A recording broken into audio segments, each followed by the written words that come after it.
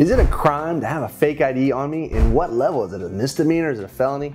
Listen to Immigration and Criminal Defense Wednesdays to learn a little bit about this potential crime. Hi, I'm attorney Jeff Peek with the Peek & Tolton Law Firm. And I remember when I was in college, everybody who was 19, 20, wanted to go out to the bars, had to find a way to get in, right? Because they would check IDs at the door. And so everybody started looking to get a fake ID. Could be a fake ID they got down at the pawn, not the pawn shop, the flea market. Or more common, they would get an ID of somebody else, a friend, a brother or sister who's already turned 21.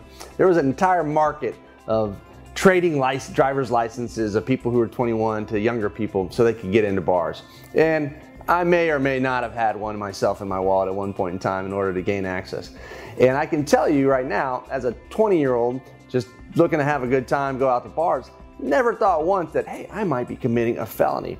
Well, lo and behold, I go on to get a law degree, start practicing criminal defense, and come to find out that having the ID of somebody else in your wallet, if they can prove that you have intention to commit a fraud, could be potentially a felony, right? It's one thing to have it in your wallet or just have the document. That itself could be just a misdemeanor. But if you're actually using the document, or if you're using a fake Social Security card, that actually can jump it up to a felony. And so a lot of college students out there every day, or every weekend, going out, having a good time, not really intentionally by doing this, they are committing a felony. Now, does that mean the police are going to charge them? A lot of times people get caught in bars with these on them coming in. A lot of times the bouncer themselves will just say that's not you and take the license from them. And a lot of times it's kind of a no harm, no foul. But just beware, you could very easily find yourself in the back of a squad car, going down, get booked into jail, having to make a phone call to mom and dad, say, hey, I've been charged with a felony using a fake ID. Hopefully you can find a good attorney in that situation. Hopefully you're in a jurisdiction where the prosecutors will be reasonable, find a way to get that dismissed instead of having a felony on your record, even have to take a conviction or do probation or anything like that.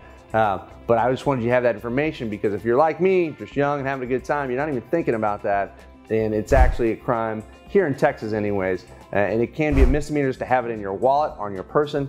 And then if you're actually in the process of using that document, that could be a felony. That means if you're somehow in this country undocumented and you don't have a Social Security number and you decide to buy a Social Security number or use somebody else's Social Security number, every time you use that Social Security number, you're actually in the action of committing a felony. Now, it may not be your intent to defraud that person. You're not trying to necessarily take money from them or utilize their identity in a way that would harm them. You're not even thinking about that. You're thinking, I just want to go to work.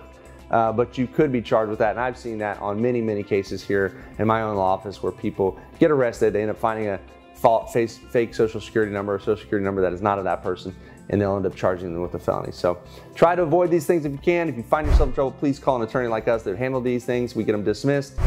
We are able to do that depending on the circumstances. Hopefully we can help you in your time of need as well. Thank you for tuning in. We'll see you next week.